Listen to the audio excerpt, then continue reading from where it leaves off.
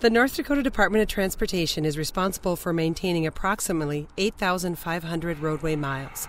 In recent years, traffic numbers have steadily increased across the state. In fact, from 2010 to 2014, traffic increased 26% on all state highways, and there has been a 71% increase in the oil-impacted counties of western North Dakota. With this increase in traffic also comes additional wear and tear on our highways. In order to appropriately manage our transportation system, the DOT's traffic data section records how many vehicles per day are driving on the roadways. In order to help accomplish this task, they set up portable traffic counters at about 5,000 different locations across the state. According to transportation engineer Terry Whale, it only takes about 48 hours to gather data at each location. Information is used by NDDOT materials, design, and traffic operations engineers to develop infrastructure rehabilitation strategies that will continue to allow North Dakota to safely move people and goods.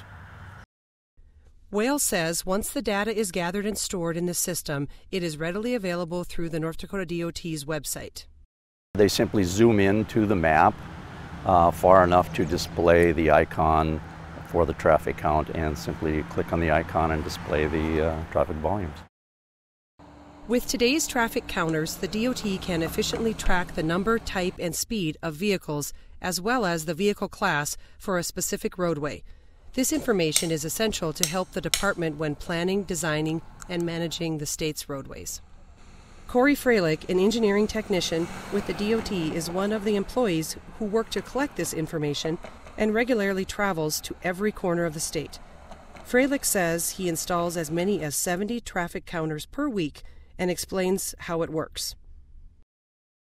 They just basically air pulses. When a vehicle drives over the hose, it sends an air pulse to the machine, and the machine sends that to the computer, and the computer records it as a hit.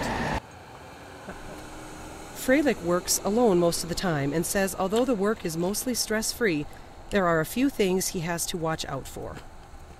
The only difficulty is the weather. Snow plows and mowers are our mortal enemies.